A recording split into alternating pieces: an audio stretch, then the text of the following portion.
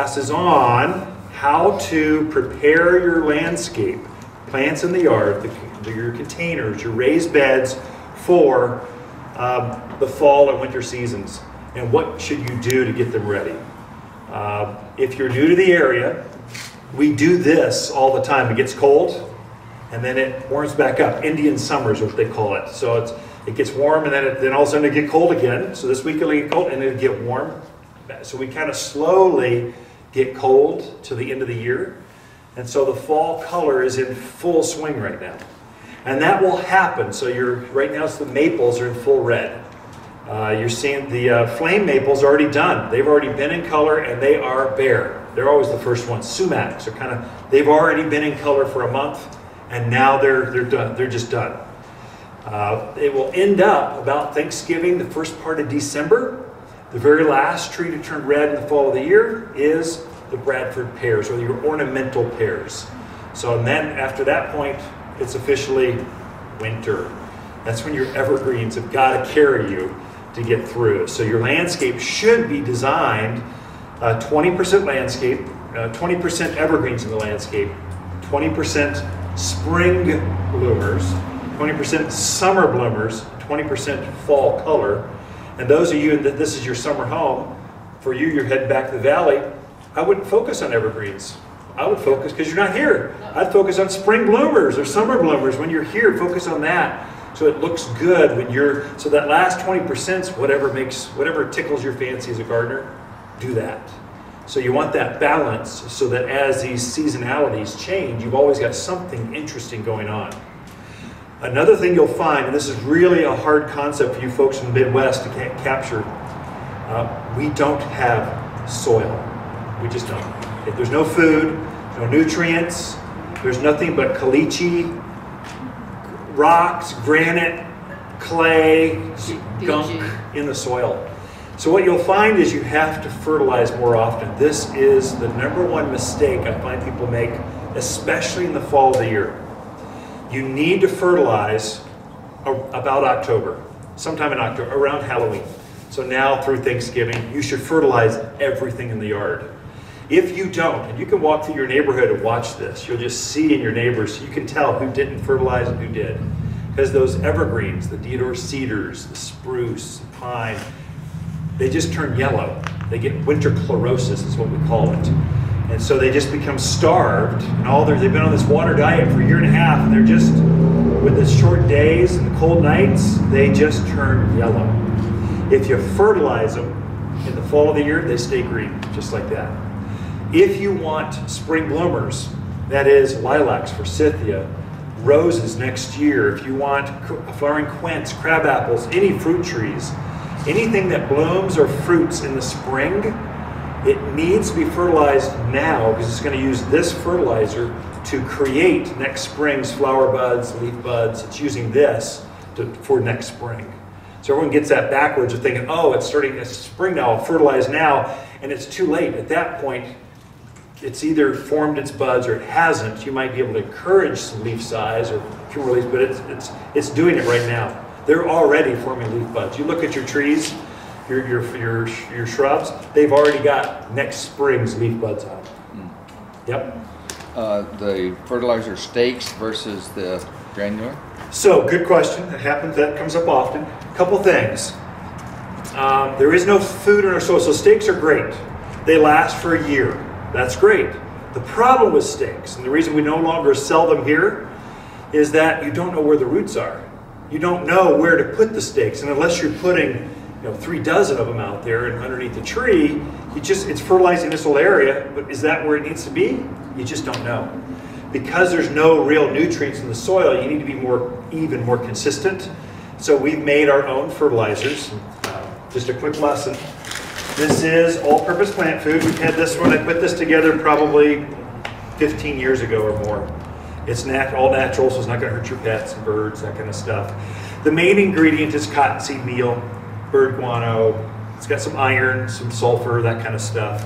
So this you sprinkle on the ground, on top of the rock, and let winter rains and snow do its work. It'll just break down slowly. That's hard for you gardeners. So for you gardeners, I'll just allow you can work it in and really go rake it around and really make work out of it. Me, I just chuck it and I walk away and I go. And it'll do its work. So this is what you want to use on most of the landscape, especially evergreens. This is the one, because the cottonseed meal is real acidic, so it'll make the soil more acidic when we added some soil. Fruit trees have become a big thing. It's amazing how many edible grapes, berries, fruit trees. So we made a fruit tree food. It's fruit and vegetable food. So if you've got fruit trees or things that bloom in the spring, this is a better formula for it. The reason being, it's all organic, and then we dosed it basically we doped it with gypsum. Gypsum's a calcium source. If you add calcium to plants, it makes the fruit larger, sweeter, tastier. It'll make the tomatoes just taste better. So gypsum is a calcium source we put in just for edible stuff. So for my yard, I put 2 bags of this down last weekend and a bag of this, because I've got some fruit trees. And just anything that blooms, I gave it that. Everything else, I use the all-purpose food. Okay? So that's the difference between steaks, not steaks.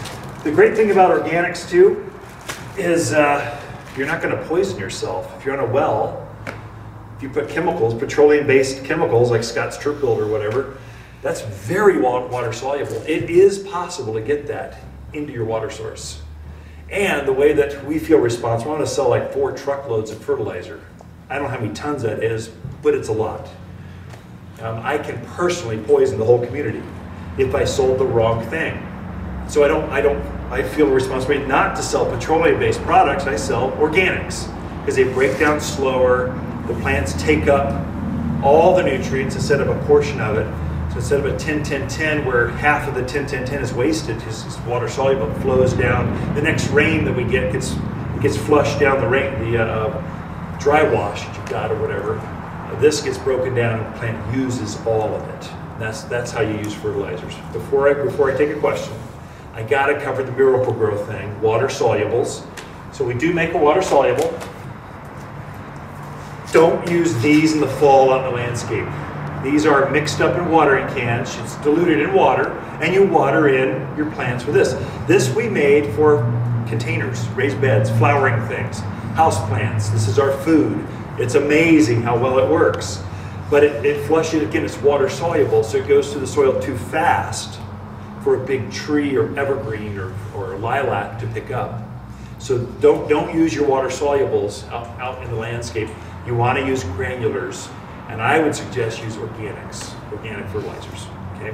With that, now we can take a question, because I think I got the fertilizer question answered, right? Yeah. I've been using 744 a long time, and I got some new grass put in, some new sod put in. Can I use that, or do you have something specific? Great question. So the 744, the all-purpose, the best lawn food you've ever seen. It will be amazing. I mean, because the bird guano, the manure's in there, it greens up a lawn. Do I need to use a starter first? So it's a brand new lawn? Sod, yeah. If it's a brand, this is because it's organic. It's going to break down slow enough. You're not going to burn. It's a good starter fertilizer as well. Anytime we plant for you, if we were coming out to plant or in our planting guide, we always say add some of this to every planting: a tree, a shrub, a lawn, whatever. I'm going to plant some wildflower meadow today, this afternoon. By seed, I'm going to put this and some humic is what I'm going to do. Those are the 2 things. Didn't really want to cover that today, but we can sidebar meeting. But humic makes things root fast. Yeah. And the food makes it green up. Okay. So the number 1 thing is fertilize. I can't emphasize that one enough. And do it before Thanksgiving or before you head back down to the valley.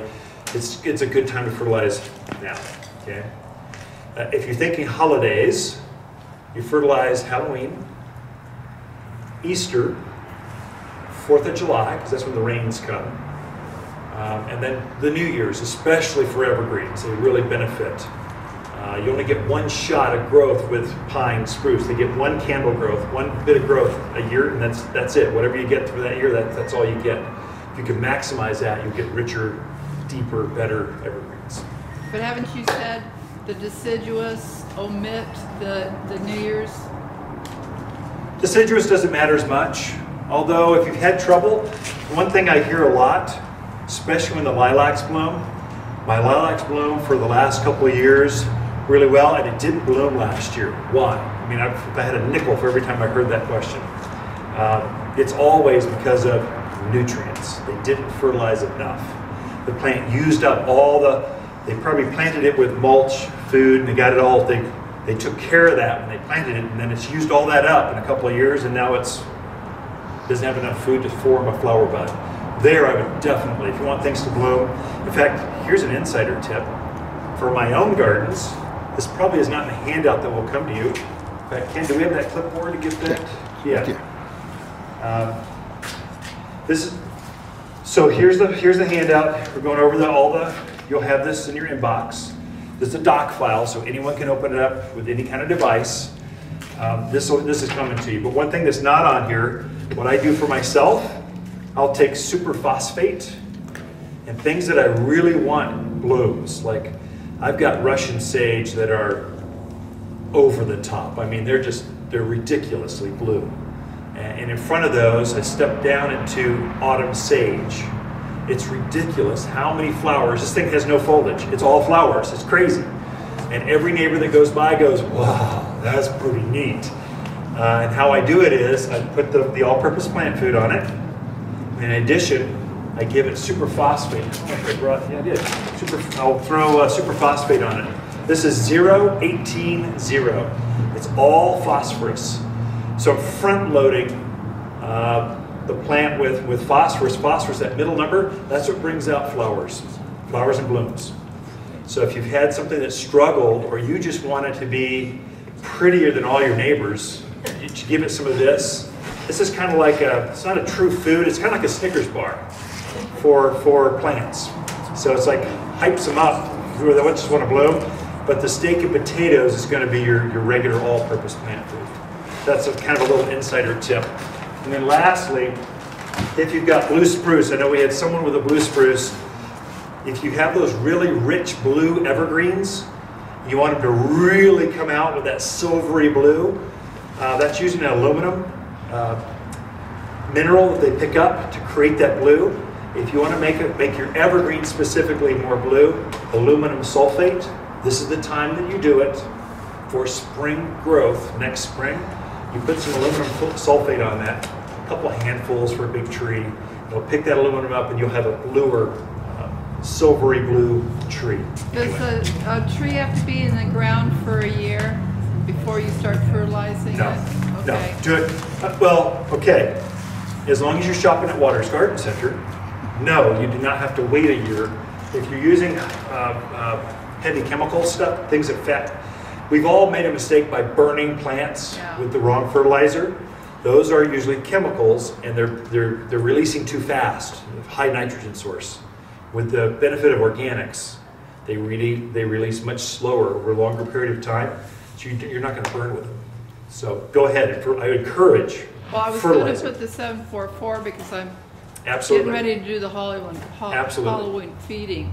Yep. But you're saying to add the others, should I wait until... No, do them at the same time. While you're out doing it, there's not one before the other, just do it. It doesn't matter. So this other's not organic like No, this these are a mineral, so it's aluminum. That's, in fact, if you take a blue spruce, kind of try it. Wipe the needles, you can actually wipe the blue off the tree. That's why the inside of a blue spruce is generally green, and the tips, the new growth, is bluer. It's just a secretion that the plant throws off that coats that needle, and it's aluminum that does that. It's kind of an insider. Too much trivia, sorry. I could go on and on for days. Yeah. I have the juniper that it's on a berm coming down, the covering one. Yep. And the tips of some of mine now are kind of turning brown. I don't know if that's that yellow you were talking about. Yeah. Brown is not good. Do I just trim those off? Yeah, it's probably tip burn. Something happened at the soil level. I don't know what it is. I mean, it could be. I can narrow it down to about 20 things. Right. Most likely grubs, gophers, something's eating the roots, cutworms, that kind of stuff. Or we just missed a watering back in summer. Got a little bit dry, and so the tips burned off. 80% of all issues are water, over or under. So it could be that, just old damage. I'd clip it off, fertilize it, set the stage for next spring, and it'll come out. How do you get rid of grubs if you might have them? Well, I'm glad that you covered that. So that's good. So we're going to do that. So in my yard, I get grubs. There's a certain part of my yard, I've got a dry wash. It goes through. It's underneath a juniper, a giant juniper tree. And the grubs, the beetles, lay their eggs underneath that tree. And then I get grubs almost every year in that part of the garden. They start eating my plants. Grubs are those white C-shaped worms looking things. They look like an alien life form. You want to suck on your jugular vein or something. I mean, some of them are 4 or 5 inches long. Green? Or they can be cute little things. Oh, that's not. No, not green. They're not green, they're white. That's tomato worms. Oh, yeah, is those, it? those are impressive too. Yeah, they spit at you. Oh, yeah. They're not that big. We did. No we had, way. Yes, we did. I Two know. of them. You've got a record. You're I going have pictures big of it. here. Yeah, it was. It was chasing the dog in our backyard. When you pick those tomato worms off, Oh, I didn't touch it. they'll actually spit at you. They'll actually spit, regurgitate at you. It's kind of gross. We used to pick them off the tomatoes and I'd give them to the boys, going, here boys, make sure these are all dead when you get done with them. They go, oh, thanks, Dad. So they just feed them to birds or whatever, trivia. Also, when that bug eats tobacco, it turns blue instead of green. Plant trivia today, there we go. Same bug as sphinx moth, that big moth that looks like a hummingbird. That's what that caterpillar turns into. So whenever you see her buzzing around, she's pollinating your plants. She's also laying eggs on your peppers and your tomatoes. So What about the one, I think, well, at least I found it on my grapevines. Never seen anything like it in my life. It was a big ugly thing. well, I don't know. Okay. So I'm not sure. So she had something similar on a grape. There's so many things you can eat grapes. Usually it's spittle bugs, or there's the little caterpillar. There's a caterpillar that likes grapes Huge. specifically. It have red, I black. can't remember. It was last Yellow year. or black I'm waiting stripes? for him this year. It was Oh. last Yeah, ours year. had yellow and black stripes. Yeah, that's a grape leaf skeletonizer. Really easy to kill. When you see it, just get rid of it. Ken, can I ask you to just Yep. backtrack a minute? For the Alberta spruce, do I need the aluminum phosphate, No. sulfur? No, No. the superphosphate. Just the, I wouldn't even do, for evergreens, that's an Alberta spruce is a cute little Yeah. green evergreen. I don't think it needs aluminum. Wouldn't hurt it, but it's not going to help it either. Okay. I would just use for that the all-purpose plant food. That's it. Got it. Really simple. So I'm complicating it a little bit. In fact, what I'll do, Ken, if you could remind me, let's send this handout, and then I'll give the fertilizer handout. It's four steps of feeding. We can get those two things to you. That'll explain a lot of this. Kind of simplify it. Yeah. Roses. A couple of our roses is getting, the leaves are getting almost, it looks like a powder, Okay. a bluish. Yep. And sometimes I can pose it, Yeah. but it's back. So he's got roses, and they have some powdery gray, white stuff on the leaf. It's powdery mildew, very common, especially this time of year. What to do? Pretty much the plant's shutting down now. I mean, roses actually can keep growing until through Thanksgiving or so, till the first part of December, and they'll kind of lock in place. They'll defoliate pretty much. For you, it's going to be really important to clean up all those leaves that drop and throw them away. Don't compost them. Get them off your property, because that spore can come back and come right back onto the rose again next year. And then spray it with Revitalize. There you go, Revitalize. That's good to help.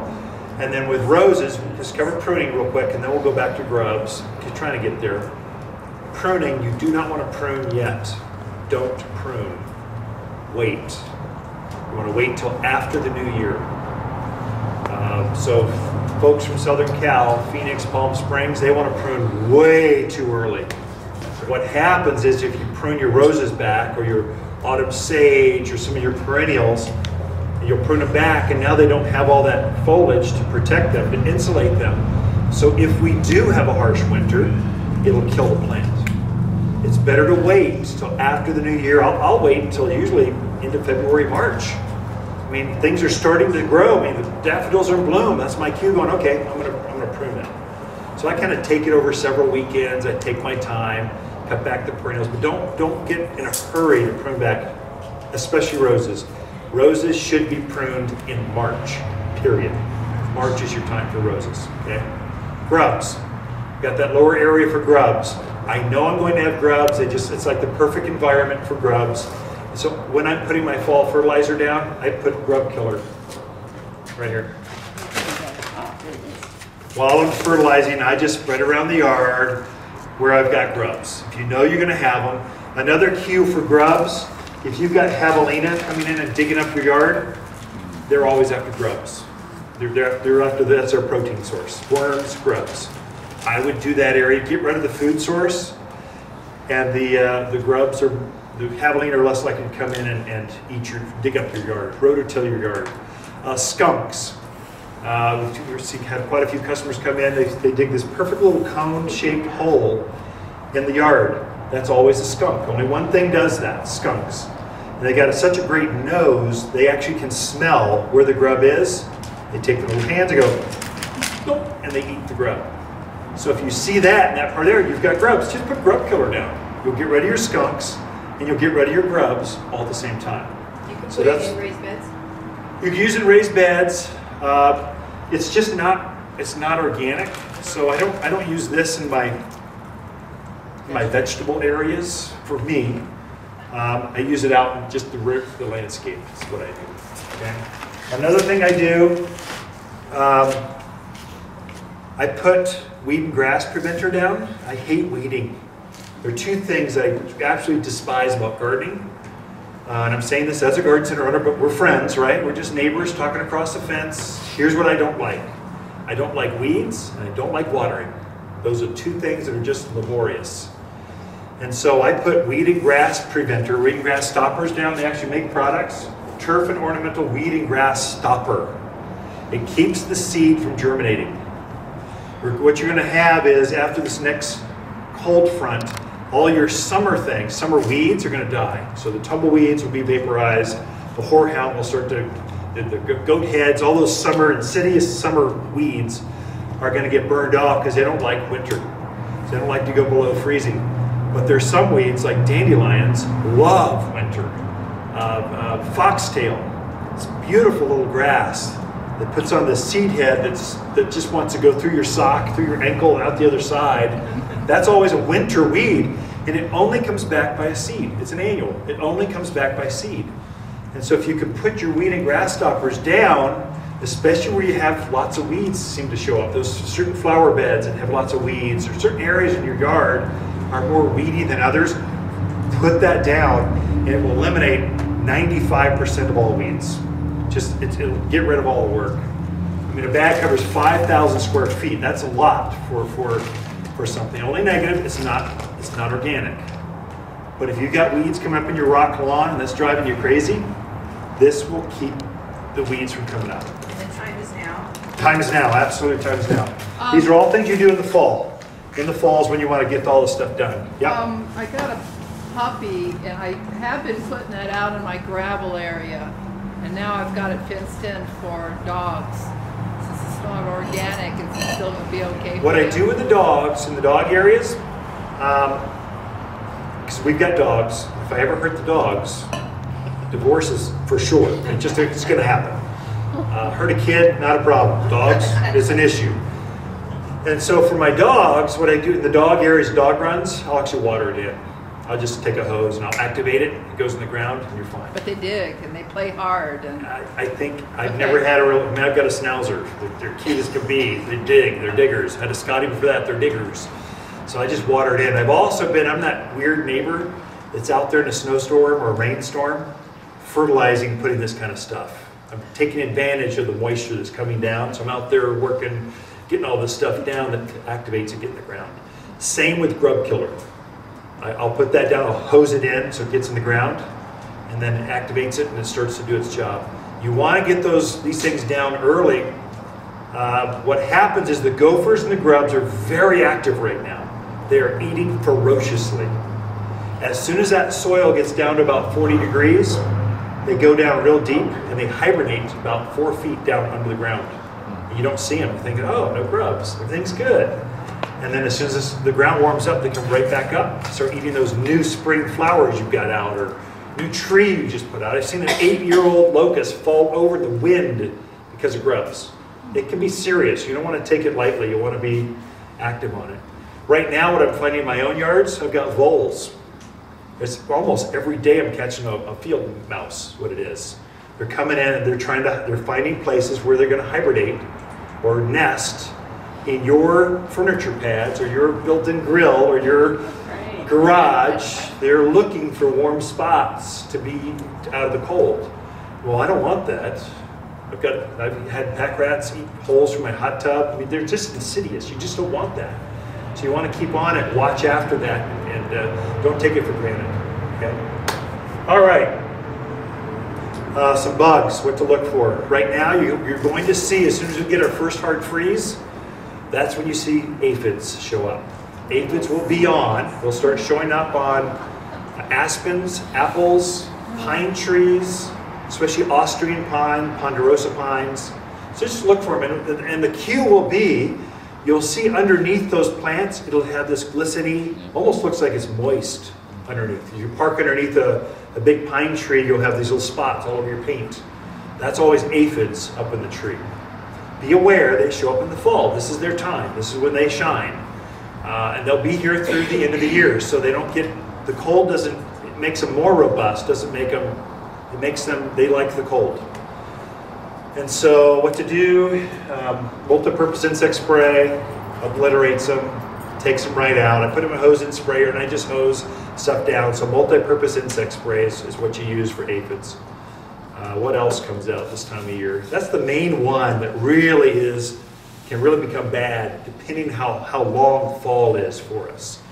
So that's something to watch. Also, weeds.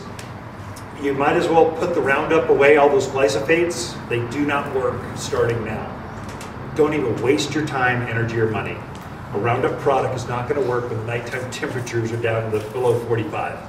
So you got to switch products. And so we've got some organics called Burnout. This does work when the nights are cold. So you want to switch up your weed killers, just if that's a thing for you. Okay, just some things to watch. Another thing that's showing up right now is while we're on bugs, you're bringing plants indoors. We're getting this wave of customers coming in with little tiny gnats inside their house.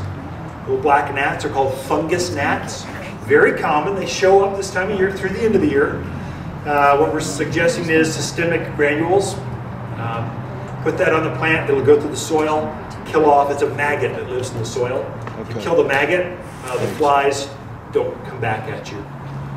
So I'm going to bring a huge fern inside this weekend. It's magnificent. It's just this beautiful fern. It's going to get frosted next week. So I want to save this. I'm going to bring it into our family room. I'm going to clean it up, sprinkle some of this on, because it's amazing what lives in the soil. Before you bring that thing indoors and you bring all the earwigs and pill bugs and spiders and stuff in, I treat the soil with this just to get rid of all that stuff. Then I bring it indoors. This is what I do. It would probably work for you too. But mainly, watch for little gnats. They show up now. And they'll be inside of houseplants, basically. Okay. Bless you. What else? Oh, if you have pine trees, especially ponderosa and pinyon pines, these two. So ponderosa pines, they get Ips beetle or bark beetle. So that's the beetle that goes in, it eats a cambium layer, it actually girdles a tree, it kills a tree. Some of you have some magnificent ponderosas. I mean, if they die, they're not replaceable. They're invaluable. That huge ponderosa pine. Just give it a sec. They're backing up the Bobcat. Oh, so you're going to move it? Mess up the Oh, video. they're picking it up. Yeah. Okay. I can't stall that long. Yeah, I can. Anyway, pinyon pines, they get scale on them. There's a scale that comes out in spring. And they can also get bark beetle too. For the pine trees, what I really recommend, those things, especially the ones that are really valuable. Some of you have big acreage, you've got lots of pines. I don't do them all. I do the big ones, the most valuable ones, the ones that screen off the neighbors, the ones that, you know which ones you want to keep alive. And the old guys, ones that have been around for 100 years, they're the ones that are most susceptible to bark beetle and scale. I treat it with this tree and shrub plant protector. It's a liquid, mixed up with a watering can. You pour it right at the base of the tree. It'll take it up, taints the sap, and so it kills off the bark beetles that are eating the wood underneath, and then it taints the tips of the new growth for scale that comes out next spring. So some of you don't have pines, it's not a big deal. If you got those natives, this will keep them healthy. When you put that on now? Now, yeah, right now, yeah, absolutely okay. right now. Yeah, right away. I did lose one. Yeah. It was gorgeous. So it's- common. It's I wish such. I knew about that before. I've seen entire streets, I mean every tree dead, except for the ones that had this on it. And they're really slow growers, Yeah. like a foot in 10 years or something. Yeah. Yeah. Yeah. And that's all my bug. I've tried to cover all the avenues, different, not everything that pertains to everyone, but if it worked for you, if that hit a nerve, talk later, we can show you what to do. Yes? Speaking of aphids, have them or have roses, would you spray now for potential? No, I would. Yeah, good question. That's actually pretty good. So, can you spray roses specifically, or anything, What as a about for yuccas? preventative for aphids? Would you do yuccas too? I would. I'm not a big advocate for spraying just to spray. Yeah. Even organics are dangerous. They kill things. You just want to use them responsibly. And so I really don't use. I'll spray when I see an issue. So aphids can get on yuccas and get on agaves. It's unusual, but I've seen it many times. So when you see that, spray them. But just as preventative, probably not. What about spider mites? If you had a problem last year, wait. I would just wait until I see it. Spider mites come out. You can always see the webbing. They like the evergreens. You'll see that webbing inside. You can't see the bug. It's just the indication, the symptom. It's webbing. When you see that, just spray it with a multi-purpose insect spray. But they come out in the summer.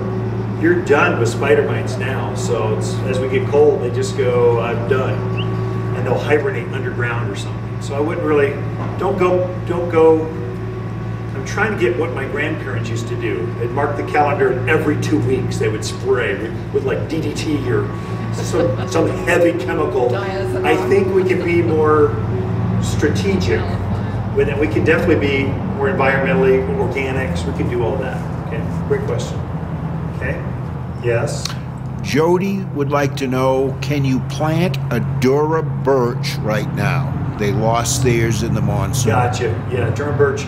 This is a very good time, good question, very good time to plant trees, especially larger trees like birch, aspens, fruit trees like apples, pears, peaches, apricots, shade trees like maples. This is the most popular time to plant maples because they're so pretty and people go, oh, I want one of those. And so we load up with them. Here's a secret if you're planting trees, especially larger things now. You want to make sure you water those through winter. So we'll tie this into the irrigation question that came up. So you're going to turn those irrigation systems off. If you've got landscapers or gardeners, you're going through right now and deactivating irrigation systems. Usually the month of November we start to power those things down. You cannot plant a birch, a pine tree, a spruce. Now, water it once, turn your irrigation off and never water it again until next April. That's not going to live. That's not going to go well for you. You'll need to hand water that a couple times a month. Just pick a nice day and hand soak it. So that'd be the only caveat. Can I plant now? Yes, it's an absolutely great time to plant as long as you're keeping it hydrated through winter. We can have dry spells where we don't see moisture, a bit of moisture, for 2 months. And then we'll get a snow. It's maybe an inch deep. We're thinking, oh, that's enough moisture to keep things going. The math is 7 inches of snow equals 1 inch of rain. So it takes a lot of moisture, a lot of powdered snow to do anything in the yard for your landscape. So I'd suggest, even with the snow, water by hand. Those new things that you want to really get through so spring takes off. Okay. Anything else? So I think I'm getting close. Let me just make sure. Are you going to, is Is that the irrigation talk? Oh, so, yeah, that's basically it. You're gonna turn off irrigation in November, you wanna water twice a month. Everything. Yep. Okay, that's what I want. Maybe flowers a little bit more. I'll probably water I have a lot of pansies, snapdragons. I've got beets when the kids come home, the grandkids come in at the holidays. They love going out with pops and picking stuff. They love to pick things. So they're gonna come in, they're gonna ask me, what can we go pick? Pop, I mean, let's go. And so I've got beets, lettuce, spinach, and we'll go out and we'll just pick, there's nothing, just magical. Pulling a beet out of the ground and going, look, we could go in and eat this. Going, no, just want to pick it. I don't want to eat it. Just want to pick it. So I'll have that for them. And that's good for us. We do kales, we like juicing kales and stuff. Those are things that like the winter. They like the flavor comes out better when it's cold. So your tomatoes are going to be gone next week. You better watch, be careful, either cover them, protect them, or pick the fruit and have them ripen up inside. But it looks like we're getting a little cold snap where it's going down to the high 20s. And that'll take out most of the summer flowers, vegetables, that kind of stuff. My flowering stuff, I'll water maybe every 10 days or so in winter. So right now I'm watering about every 5 days, 4 to 5, somewhere in there.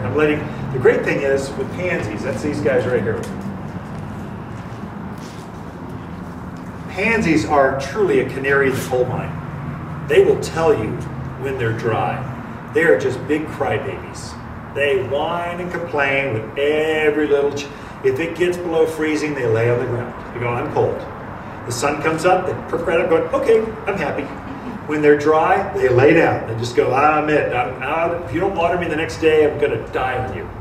And then you water them, they go, okay, I'm okay. So they're a great indicator to tell you in the winter, when should I water? So I'll use this and I'll watch it. You're reading your plants, they're talking to you if you're just out there listening, and they'll tell you when to water.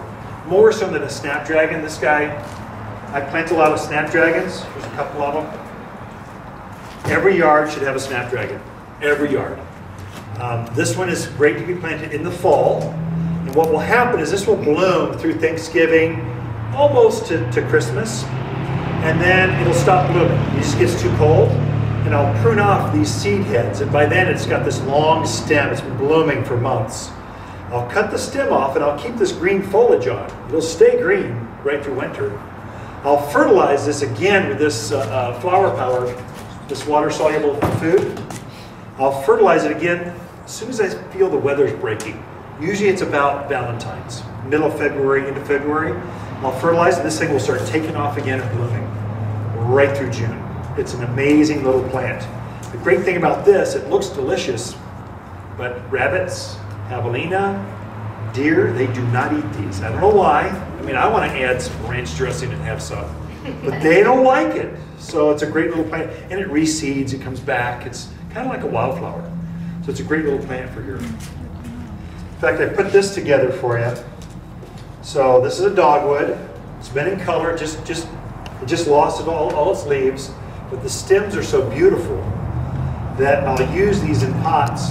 Then when you put lighter colors underneath them, like gray, Dusty Miller, that just looks fabulous in a container, right by the front door, even without foliage. Yeah, it's got the little white flowers in spring. It's got great variegated foliage through the season. This is pretty any time of the year. It's a red twig dogwood. Your coral bark maples, all those red, interesting barky kind of plants. Right now the burning bush is in red. It's a beautiful red, that's why people plant it, but I think it has more interest because when you look at the bark, it's got this cork bark to it that's kind of square. It's very interesting, very geometric and beautiful. I'll use it in displays for without the foliage, and then I'll underplant it with some pretty plants. You can do that too. It's a good time to decorate your plants, your yard. I just did the pots for the Chambers of Commerce. Some of big small business owners get together, helping each other. So I do the flowers out front. They had pumpkins sitting there on the ground where no one saw them. And when I'm going to help you with this, I just put the pumpkin in the pot, dressed it up with a whole bunch of flowering things, and they're going, oh, that looks so good. This is a decorating time of year. So the porch pot event that we've got coming up in a couple weeks.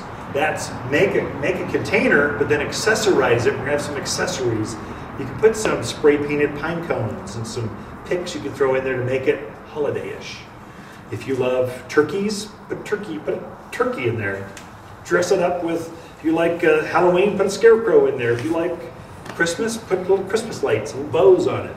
So we'll go over how to do that with a living thing, but accessorize it with the holiday theme. This guy here, anyone know what those are? Violas, yeah, very good. Or Johnny Jump Ups is the old name. This is basically a pansy. It's just a small one. These I find are even hardier in my yard.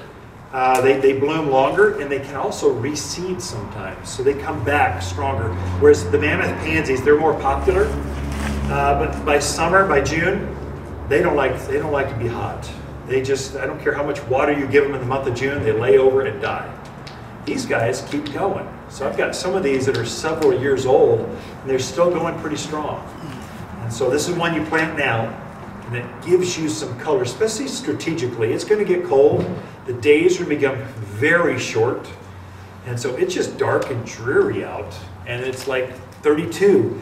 I want something where I can look out the windows and sip my coffee and go, ah, my gardens are still going. Not all the gardens, but I've got some color strategically in my yard. Do you deadhead those? Because last year I put them in baskets, and oh my gosh, I'm out there just there's so many. So now this year I bought the big ones. Yeah, you do not need to deadhead. Oh, These self-deadhead. Yeah, oh, you don't have to do God, it. I wish I knew that. It might drive gardeners crazy though, because they'll go, oh, there's a spent flower, I must deadhead. You don't have to though. It will set another flower all by itself. Can you talk about that stock? Yeah, you bet. You all are good. This is a good class. Stock. This is one that you plant. Pass that around. That just smells so, just take a whiff of that. It smells so, it's better than a lilac, I think. It's just so I fragrant. like them at the front door. This one I like in containers. So it raises, in the ground is pretty, but in containers it raises it up where now the stalk is up here where you can enjoy it better, where it brings it up, the fragrance up better, so you can enjoy it better. But by the front door, by that bedroom window that you like to keep open, even when it's January, my wife is crazy. I'm freezing to death under the electric blanket. She's got the windows wide open. So put them there where you can enjoy them. That one too, I noticed in my javelina, that ain't that. They leave it alone. It's got that texture, they just don't like it. They go for the pansies, they do. And they love this one. This is one of my favorite fall winter plants. This is ornamental kale. It's actually like a cabbage, but it's not edible. It's just nasty tasting, but it's pretty. These they use in front of stock. Yep. Yeah, I'd come up with a better name than stock. I mean, but We have a question about that, so can you kind of repeat stock? what you said? Yes. Yes. What's the question? The question is, what was it called? Stock. And it smells nice, right? Wish you were here. This we plant at the front of hotels, major commercial where people are coming and going, because it's so bright for so long. And then usually sometime in April, May, depending on the season, it'll start to elongate. And then it gets this real pretty yellow flower to it that's very fragrant as well. So we like to put those in so it brings out the fragrance as you're coming up and down. You'll see this in your commercial settings. You'll see ornamental kale. This one does really well when it's snowy, the highest element, the ridge lines, Broom Creek, Highland Pines. This one's going to do great. Just don't put it where the javelina can find it, because they think they've died gone to heaven. They will jump, climb stairs, go up ladders to go after this. So I put it out where those animals can't get to it. Is that an annual? This is an annual, yeah. Sometimes after it elongates, you can cut it off. You'll see pups coming out. It can go several years, but then you got 2 or 3 of these instead of 1. That's just pretty. 2 little ones, I don't know, it's not the same. What else I got? Mums. Let me show you this one. Look at this. You see what we did? Yeah. Put 2 colors in the same pot. Contrasting mums. This is actually a garden mum. It's made to go in the ground. This would come back, you plant this in the ground, this will actually turn out to be this big next year. It'll double in size. So you can go with this. I mean, these are just $3.99. These are probably 30 or 40 bucks, however much they are, $39.99. But this is just like gorgeous by the front door. So we'll plop a few of these down, then I'll go plant it out in the yard later and enjoy it for years to come. How long can you expect them to keep coming back? So that'll come back for eternity. I mean, for a long time. It's truly a perennial. Because I had one that size or smaller last year. Now it's all yellow. It's huge. The monsoons came. They're all down like this. I got stakes. Oh, they got too wet. Well, they were just huge. And I thought, well, what's going to happen next year? It'll be fine. Don't water it as much. So it got too wet. It was drunk. And it just fell down the garden. Oh, I thought that was the so weight. much. I thought it was the weight that smashed them I down. think you need to water it less frequently. And I think it'll stay perky and upright better and stubbier. So garden moms, there's two kinds of moms that you'll find. Some of them are greenhouse grown. Probably for gardeners, you all are definitely, you're here to garden on a Saturday in the garden center in October. It's gonna freeze next week. That says something about you all. Okay, that's a hardcore gardener. You want not a greenhouse grown mom, you want a field grown, a hardy garden mom. So they'll translate, they'll transfer, they'll plant better for you. So that's all we sell. They're a little bit smaller flowers, but they make up for it in quantity of flowers. These should come back for years and years and years to come. I've got some that are, I don't know how old they are, they're still going.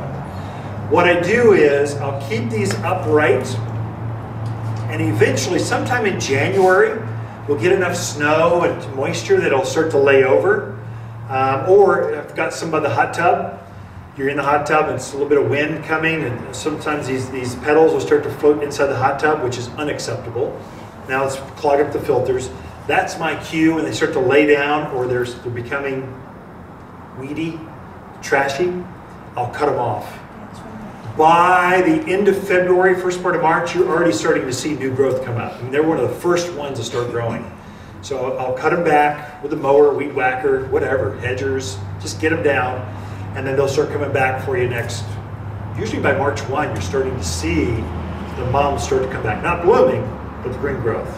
That's how you treat most of your perennials. Perennial grasses, perennial mums, echinaceas, gaillardias, all those things you have out in the yard.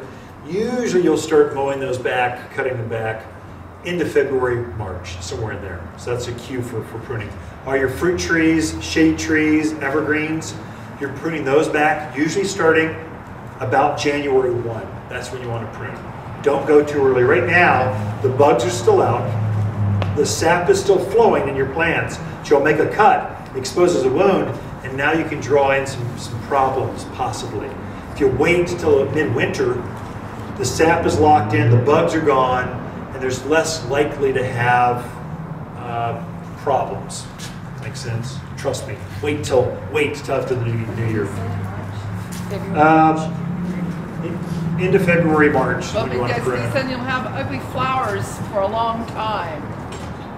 Like I said, this big one, and they're starting to die off. Yeah. I want to cut them down a little bit because now I'm going to have... Wait on it. Just wait. Trust me. It'll be better. Okay. It'll be better next spring. And then fertilize it with more. Yeah. That's one that would be better off with that fruit and vegetable food. Oh, really? That formula would be better for a blooming thing. And it might keep it sturdier. The formula is going to be, hopefully give it a chunkier, tighter, fuller, thicker. Well, it was pretty full. I just thought that the weight of the monsoons, I'm up in Groom Creek, I mean, it was heavy, and I thought it was just smashing it. So this one is heuchera, or your grandparents called it coral bells. It's got a little flower that comes up, has a little bell-shaped flower to it. But heuchera is what you see it written up as.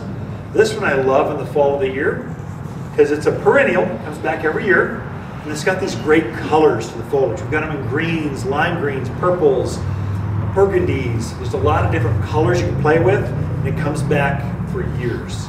So this is one you could easily plant some. Another thing too, for me, my main color this year, so I'm a flower grower, I love flowers, that's my thing. I went dark, purples is what the whole yard, I had a theme of purple. In the winter, those are all summer plants. I'm changing those out now. I'm going with lighter colors because the days are so short.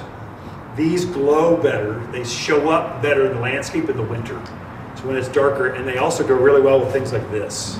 They just make things pop. From a designer standpoint, I'm thinking how to design with color, textures, and flowers. And so you took darker colors with lighter colors, they show better, but these just show up, lighter colors show up better. Okay. I just planted one of these in my yard. This is a succulent or euphorbia. This is a rainbow ascot euphorbia. This is an evergreen. It stays like this year round. I've got one in the backyard that's like this big. It's glorious. And it'll be glorious. January, February. Puts a little flower starting March, April. And it just has this great color. I just planted another one. I took one of these home yesterday and planted it in my front yard in one of my containers. Succulents do really well. You can plant these with. These are also evergreens. They're related. They're companion plants. This is a sedum. Small. Sedums, this is as tall as it gets. And you can see what it does. It overflows the pots. So this will actually get 3-foot tendrils that go down. But it's evergreen. So that's what I like about it. It's tough as nails. You can ignore this one. I mean, just abuse it, curse at it, kick dirt at it, and it still grows. It's a great little succulent. Sedum. Sedum. No, the other one. Oh, this is a euphorbia. Euphorbia. This is actually, while we're on trivia, this is related. How are we doing on time? We're doing okay. This is related to poinsettias. Poinsettia is a euphorbia family.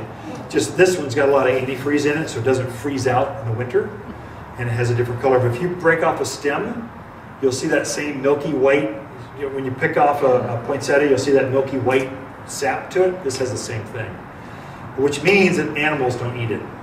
So javelina, pack rats, rabbits, deer, they do not bother this perennial. It's up about, I don't know, 2-3 feet, knee high or so.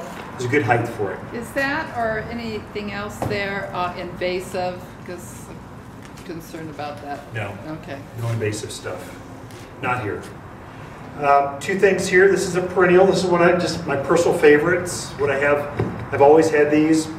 This is, anytime you hear pinks, dianthus, or carnations, they're all kind of related. They're all the same family.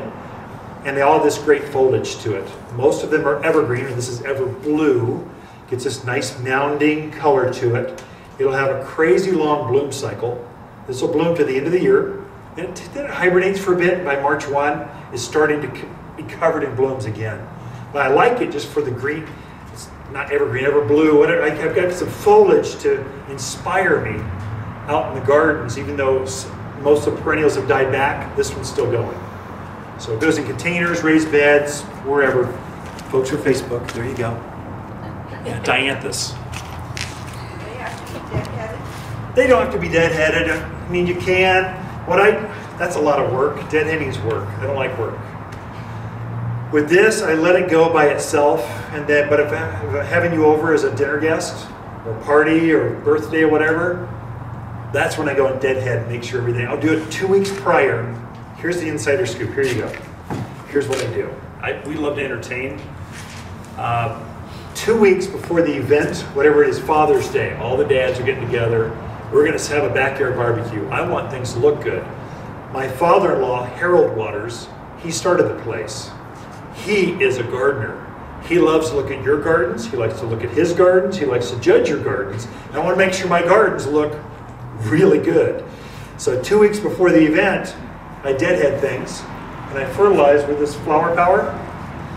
This makes I could throw this hat on the ground, give it flower power, and it would start to bloom. It's almost that good. I mean, it's amazing. We actually created this 5 or 6 years ago. We sell probably 1,000, 1,500 hanging baskets for Mother's Day. We sell a lot of hanging baskets.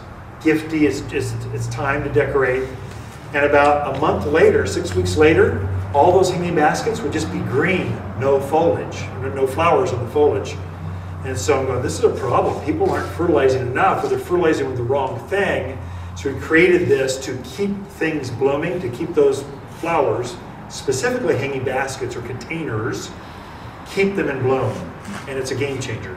you're having trouble with keeping things blooming, especially containers or raised beds, that's the stuff. About 2 weeks prior, and things will just look magical. I mean, it'll be full bloom. It really works, okay? Now back to this.